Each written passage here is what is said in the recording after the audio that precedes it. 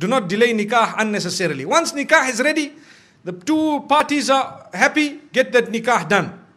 So that any relation that happens between them thereafter happens in a way that is permissible. Remember that. Sometimes people say, no, my daughter is engaged. Brother, 3 years later, your daughter, no, she's engaged. I say, but brother, 3 years have passed. She had 2 abortions in the process. Do you know that? I'm not joking. I'm serious.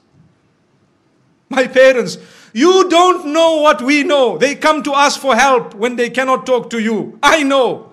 We cry when we see the children of the good people. Sometimes people we know. And they come to us, you know what? I have this problem and that problem. But sister, you are engaged to the man. How could this have happened? You know, my father told me you cannot marry now, you are still studying. My, Allahu Akbar. May Allah forgive us, really.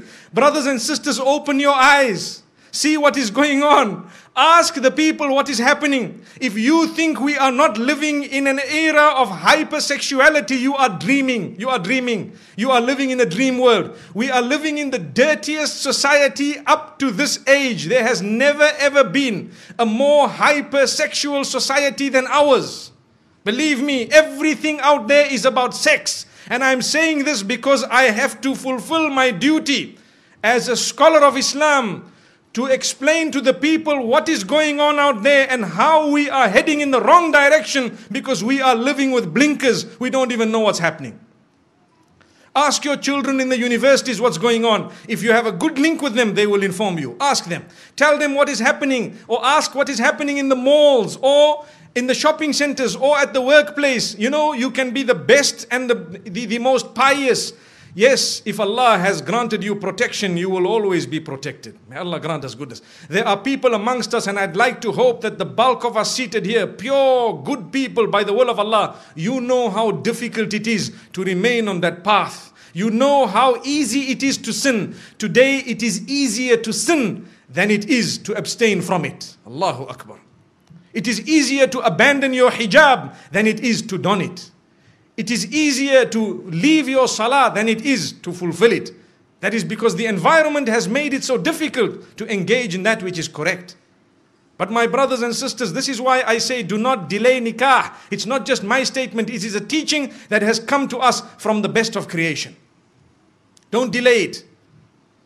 And at the same time, do not make it difficult in any way. We already spoke about the mahar, the dowry, or whatever else it is. Either way, don't be too demanding. And do not become a person who really makes it tough on their sons and daughters to get married. Because in that particular case, we will be held accountable in the eyes of Allah subhanahu wa ta'ala. Why is it that you as a parent did this to your own daughter? You doomed her, you punished her. And this is what you did to your son. You made him, you really made him leave the deen in totality. It brings me to one example, living example, where there was a young boy whose father was being so tough with him that, listen to this, he wanted to marry someone who was ready to revert.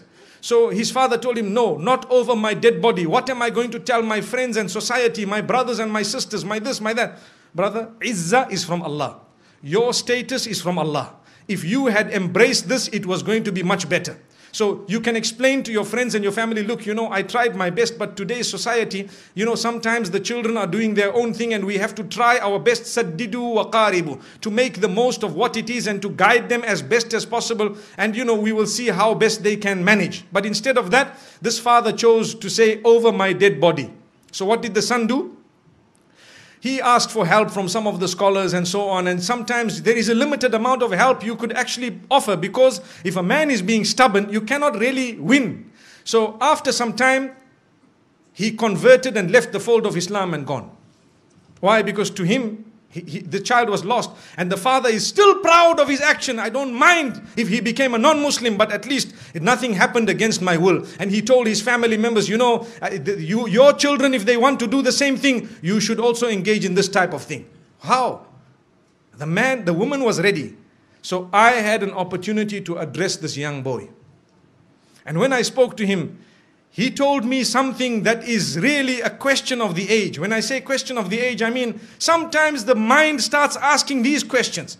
He said, you know, this woman is such a good woman that I married. She has so many good characters and conduct. She told me I'm ready to do anything. You know, I explained to her about the little I know about Islam and she was ready.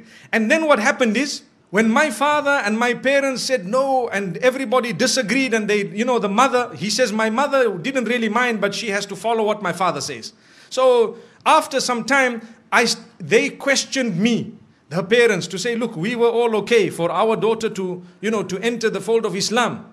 Now, if she is not going to enter the fold of Islam, then why don't you enter our faith?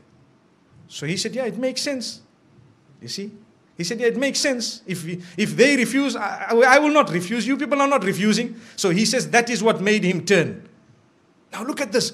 The young boys of today, this is the logic they are using. They will not tell you Islam is correct and Islam believes in all the previous messengers and Islam, Allah is one. Even the father perhaps doesn't read Salah correctly, but he was proud with his action. May Allah subhanahu wa ta'ala forgive that man. Really.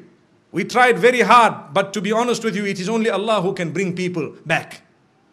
And that's why I say it is foolish. Sometimes you might lose your child totally. Rather you lose them 20%.